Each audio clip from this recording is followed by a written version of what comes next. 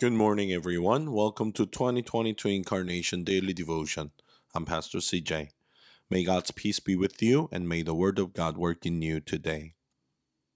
December 1st, Thursday. Isaiah chapter 65, verse 25, and John 3:30. The wolf and the lamb shall feed together, the lion shall eat straw like the ox, but the serpent, its food shall be dust. They shall not hurt or destroy on all my holy mountain, says the Lord. He must increase, but I must decrease. Amen. Into this season pushes the unkempt, unwelcome figure of John the Baptizer. You remember him. He is dressed in a hair shirt. He eats wild honey and such other gifts that he can forage in the rough. He comes in anger and demanding, with threats and insistence. He speaks really only one word: repent. Recognize the danger you are in and change. In the gospel narrative, John embodies the best and the last of the old tradition of Torah demand. He has this deep sense of urgency about the world, but it is not an urgency of newness. It is an urgency of threat and danger and jeopardy, one that we ourselves sense now about the world. He comes first in the story. He comes before Jesus. He is the key player in the Advent narrative.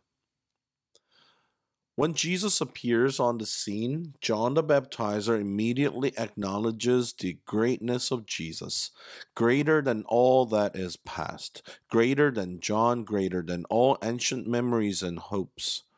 When Jesus comes into the narrative, John quickly, abruptly, without reservation says of Jesus, "He must increase, but I must decrease." What to do while we watch and wait this Advent season? Move from the large vision of Isaiah to the small discipline of John. If John embodies all that is old and Jesus embodies all that is new, take as your Advent work toward Christmas that enterprise. Decrease and increase. Decrease what is old and habitual and destructive in your life so that the new life-giving power of Jesus may grow large with you. Decrease what is greedy, what is frantic consumerism for the increase of simple, life-giving sharing. Decrease what is fearful and defensive for the increase of life-giving compassion and generosity. Decrease what is fraudulent and pretense for the increase of life-giving truth-telling in your life. Truth-telling about you and your neighbor, about the sickness of our society and our enmeshment in that sickness.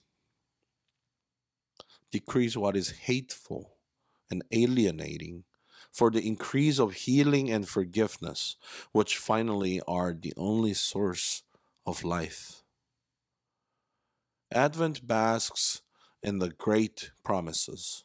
In the meantime, however, there are daily disciplines, day-to-day exercises of Advent, work that requires time and intentionality.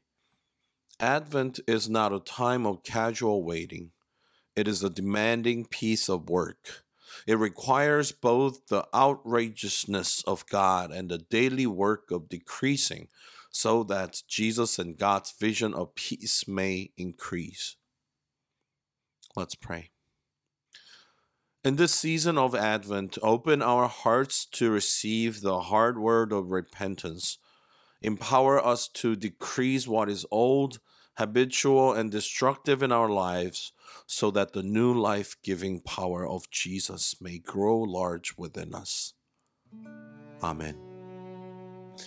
Once again, thank you for joining this morning, and I hope to meet you tomorrow. God bless you. Have a wonderful day.